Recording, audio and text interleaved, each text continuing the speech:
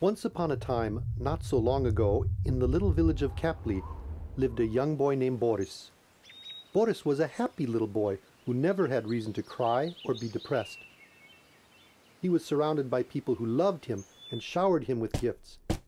In fact, everyone in the village was cheerful and happy, making the quaint village a peaceful place to live. But on July 23rd, something happened that would change the village forever. It was Boris's birthday, and the whole village was there to celebrate. They played games, ate cake, and gave Boris a mountain of gifts. Boris was extremely happy as he opened his gifts. Ginny Pincus, the third-grade music teacher, gave him the gift that would change his life forever: a drum. The next day, when Boris hit the drum for the first time, something clicked in his brain. From that day on, from dawn to dusk, Boris continually beat his drum. He never played soft or slow, but always fast and hard, even eating while he played. The villagers were so happy to see Boris enjoying his gift that they didn't mind the continuous beat of the drum.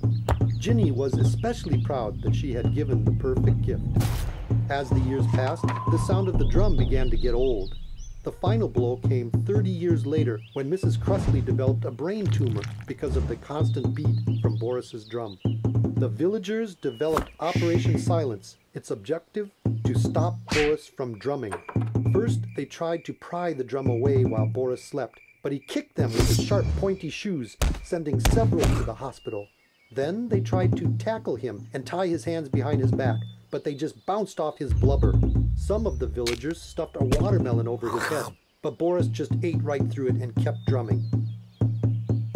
Finally, Plan D was implemented. The butcher's son, Vladimir, was sent with a large cleaver to Boris's house where he cut off Boris's arms. It was July 23rd, and silence fell over the village.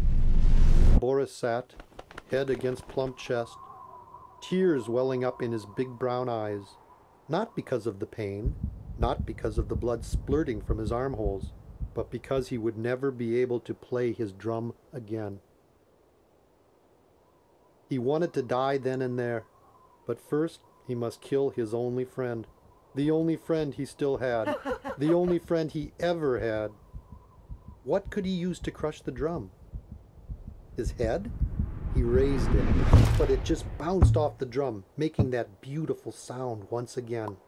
A broad, toothy grin crossed Boris's face. Now, if you go visit Kapli, you will find Boris sitting in the middle of the town square, drumming away with his face.